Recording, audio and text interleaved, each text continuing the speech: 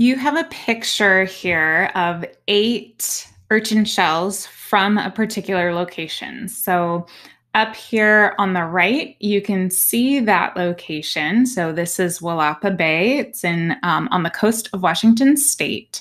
So what you're going to do is use the ruler that's on the slide to measure the 8 shells that are pictured on your slide. It's really important that you don't resize anything on these slides because that will throw everything off since we won't have the correct scale.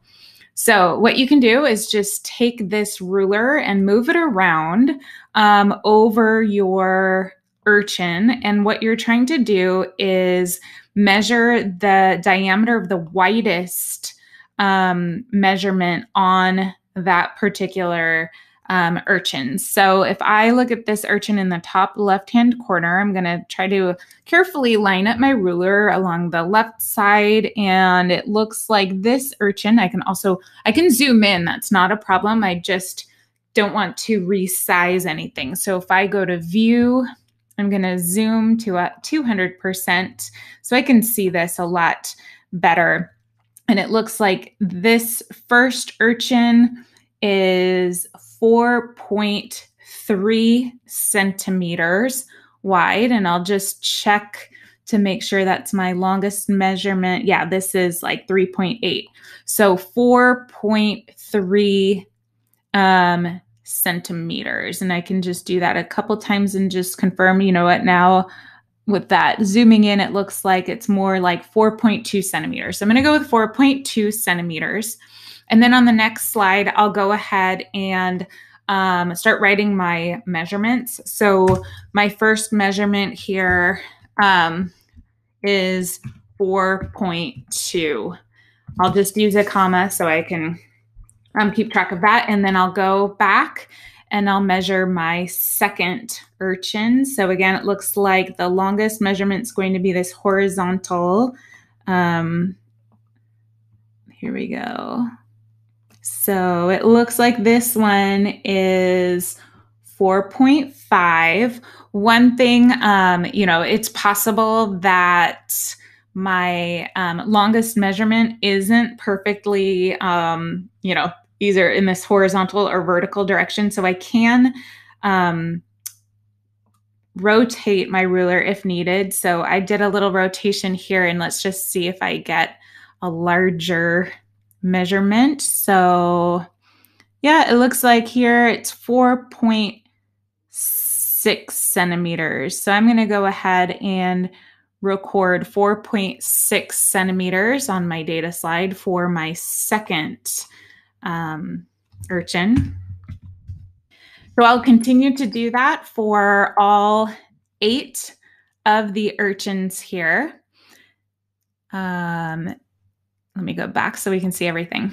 Okay, the other thing I need to do is decide on the colors. So if you look at my data table, I need to figure out the percent dark, the percent medium, and percent light. So with data like these, it's a little bit subjective, right? So I am going to just sort of compare a little bit. I do have a slide to compare to in my notebook, but I'll go ahead, or in my journal. So I'm going to count 1, 2, 3 as light.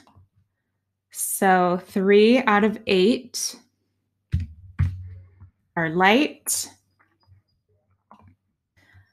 And then 1, 2, 3 medium, and then these 2 are going to be dark. So 3 medium, 2 dark. And then I can calculate the percentage. So 2 divided by 8. I have my calculator. I don't know if you can see my calculator here, but I'm doing 2 divided by 8 equals 0.25 times 100%. So I get 25%. And I can do that also with my other two. So 3 divided by 8 equals times 100%. And I'm going to round to the closest percentage. So I actually got 37.5%. I'm going to go ahead and round up to 38%. And my light will be the same, 38%. All right, so I will go ahead and do that here for the first row in this table. Once I have all 8 of my measurements for the 8 urchin on my screen, I'm gonna go ahead and take the average.